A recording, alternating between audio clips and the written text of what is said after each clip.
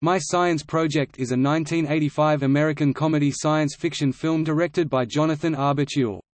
Although not performing as well, the movie follows on heels of other teen sci-fi, comedy films released the same year, such as Back to the Future, Real Genius and Weird Science.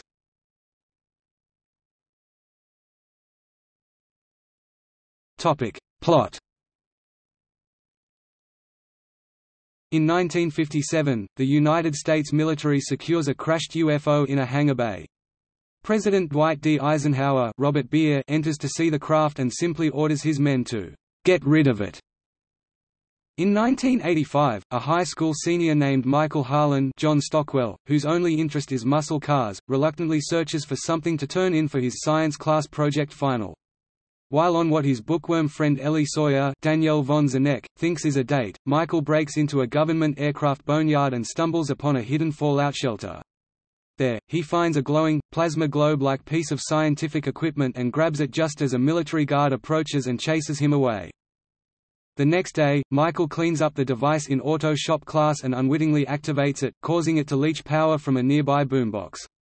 His friend, Vince Latello Fisher Stevens, tries to talk him out of attaching the device to an automotive battery, whereupon the device emits a swirl of colorful energy that manifests into an ancient Greek vase as the battery melts. The two leave the auto shop for their next class, but soon realize they inexplicably lost 2 hours of time and missed their final science exam. After more strange occurrences with the machine, Michael takes the device, referred to as the Gizmo, to his ex-hippie science teacher Dr. Roberts Dennis Hopper. Believing it is a portal to another dimension, he plugs it into an electrical outlet. While bathing in the cosmic energy of the gizmo and contemplating the wonders of the universe, Roberts suddenly disappears, leaving behind his peace symbol medallion. Michael is unable to disconnect the machine from the outlet and decides his only solution is to destroy the power lines leading to town. Michael and Vince obtain dynamite from the backroom of a hardware store owned by Michael's father, Barry Corbin, and race to outrun a wave of energy traveling along the lines before it reaches the local power plant. They blow up a tower, stopping the wave and causing a blackout, but upon returning to town are arrested for Dr. Roberts' disappearance. Michael calls Ellie and asks her to go to the school to retrieve the gizmo, hoping to prove his innocence by showing it to the police.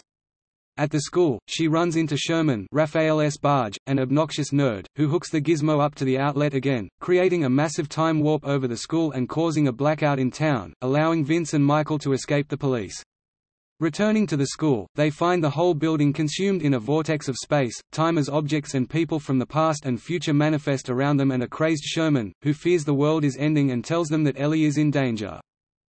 Dragging Sherman along, Mike and Vince grab weapons from a platoon of fallen Vietnam War soldiers and make their way to the science lab, battling a T-Rex in the gymnasium and a mob of post-apocalypse mutants along the way. They reach Ellie and successfully deactivate the gizmo, causing time to return to normal just as emergency crews and police show up.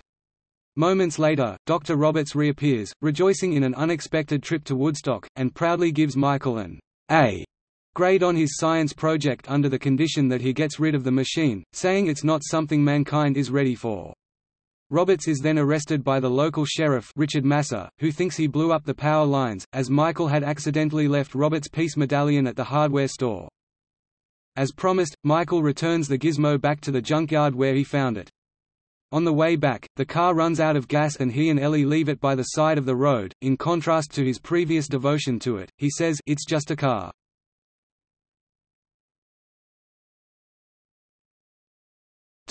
Foreign release. The distributors of the movie in Sweden thought it should be marketed as a mix of Ghostbusters and Back to the Future. It was subsequently renamed Timebusters.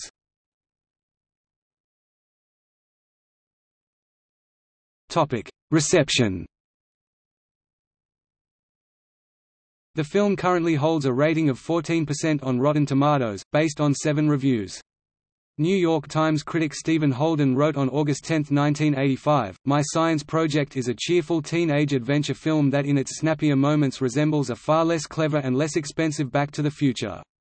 Despite a plot that has few interesting twists and a shoestring budget, the film glimmers with moments of drollery.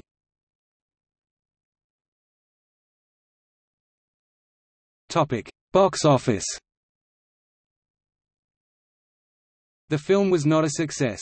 On its first weekend, it only peaked at number 14 with $1,504,118, averaging $1,499 per theater. It ended grossing $4,122,748 in domestic box office, in its 2 weeks long run.